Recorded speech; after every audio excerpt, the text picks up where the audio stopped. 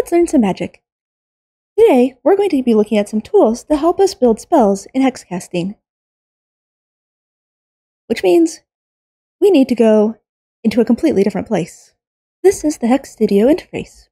When you draw a pattern on it, just like you would in the game, the pattern appears here in this list of patterns, and it gives you the name of it.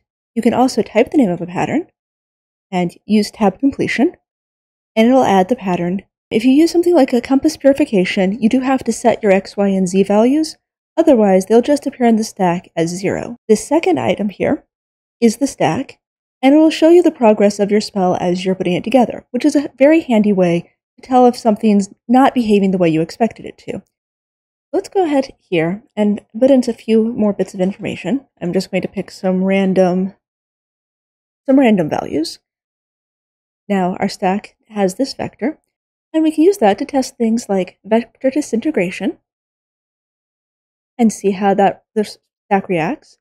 And we can do things like apply Jester's Gambit to it. We can duplicate parts of the stack, and in general, just see what's actually happening at each stage of the spell process. Once we have the pattern that we like, it is possible to export the pattern.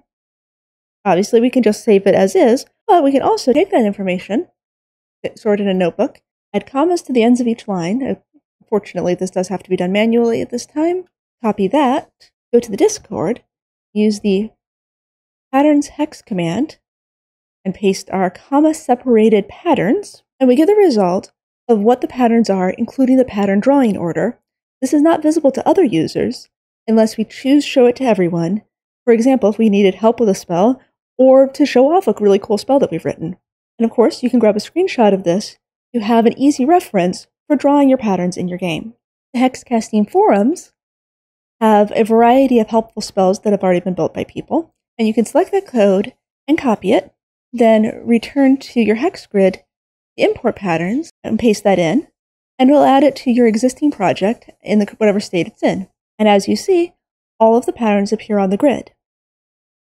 So you can get a sense of how much room you'll need when you do a spell. You can then modify what you've pasted in by Xing out patterns, or by setting an insertion point above or below. And once you've set your insertion point, you can type your pattern down below, just like you did before. If you realize you've put a pattern in the wrong place, you can use these 3 lines and drag and drop it to where you need to have it in your spell, and the pattern grid will update accordingly.